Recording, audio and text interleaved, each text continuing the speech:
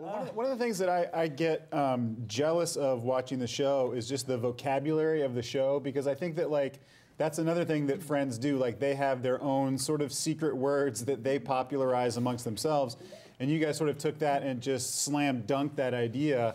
And I was just wondering, like, where does that, like, do you guys come up with some of those terms yourselves, or does it just happen organically and you're like, well, oh, that's like Eskimo Brothers, that's a really dumb term, that we should use that. Like, but that's Jeff and Jackie, and just to quickly say is we improvise a ton on the show, but Jeff and Jackie have a ton of vocabulary, and there are lines and things that are set up. The outlines themselves are incredibly funny. Yeah. So it's not like, oh, just like, oh, and then they walk over here and deliver this information. Right. There's a whole lot of funny on the page. Yeah. And then there's also, like Nick said, the room to throw it out. So if something better comes up on set, you know, it's our responsibility to write jokes. So we write jokes, but I don't think, we don't write all the jokes that end up in the show, because a lot of them come up on the set, and we don't write a lot of the connective tissue, and I think that's where the sort of authentic, natural feeling of the conversations comes from. What Mark was talking about, sort of his improvisational skills in terms from a dramatic sense, that allows the scenes to unfold in a really authentic way.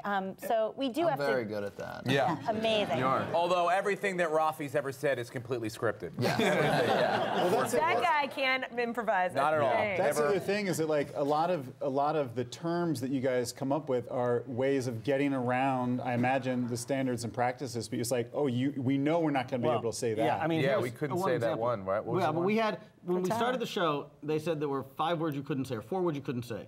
You couldn't say fuck and all of its cousins. No frick, no frack, no nothing like that. We couldn't say cunt. We couldn't say pussy? No, we couldn't say... I can say pussy. No, we can say pussy. You can say Sorry, I'm so sorry. The whole show is based on that word. And the one thing we couldn't say, I know what it was. We're not allowed to say cocksucker.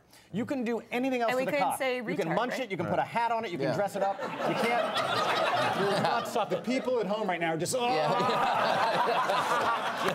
Dude, look in my eyes.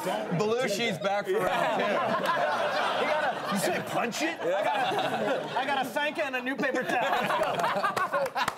If this is that moment in the TV testing where they're hooked up to the excitement meter of the audience.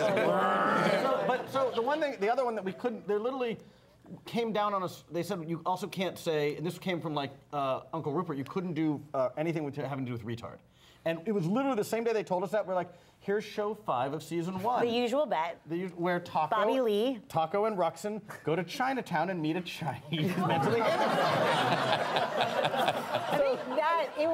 it wasn't a News Corp rule until we turned in that script. And you know, we were so grateful because Nick Kroll had been trying out using written for a little while the word frittata. Yeah, I have been using. Yeah, I've been doing stand-up and figuring out a way, because it's a word that you often can't say on TV, and frittata seemed like a good fit. It's a natural segue, really, in a lot of ways. Makes sense. There are many breakfast items we could have chosen. Frittata turned out to be the bagel one. for a while, it just wasn't going over. Quiche was a different thing. And Stone that dog. worked out perfectly. And that's, I think, just getting back to like, you know, semi-improvised and semi-scripted. I mean, I think the biggest compliment, we hear 2 big compliments. One is like, it doesn't feel improvised, and that means that every word that's in there and every line has value.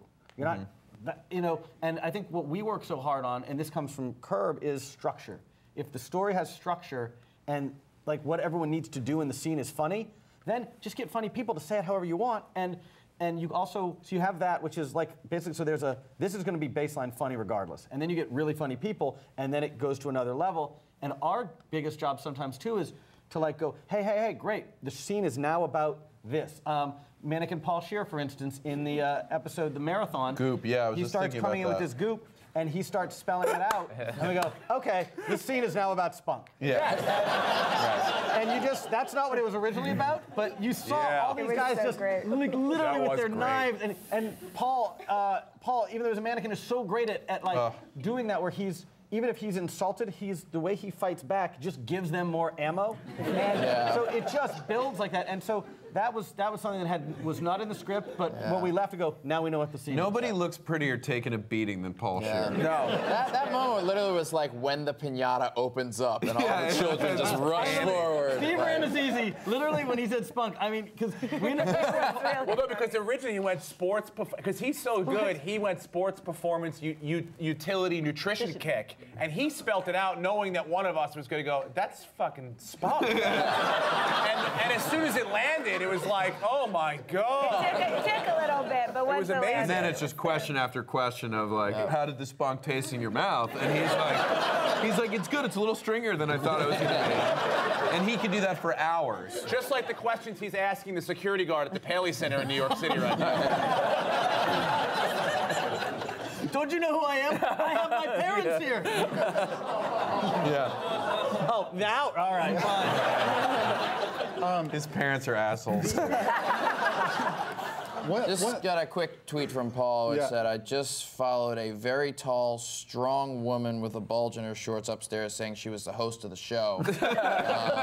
Not sure I'm in the right place. What are we going to do? Let's just see what happens. Okay.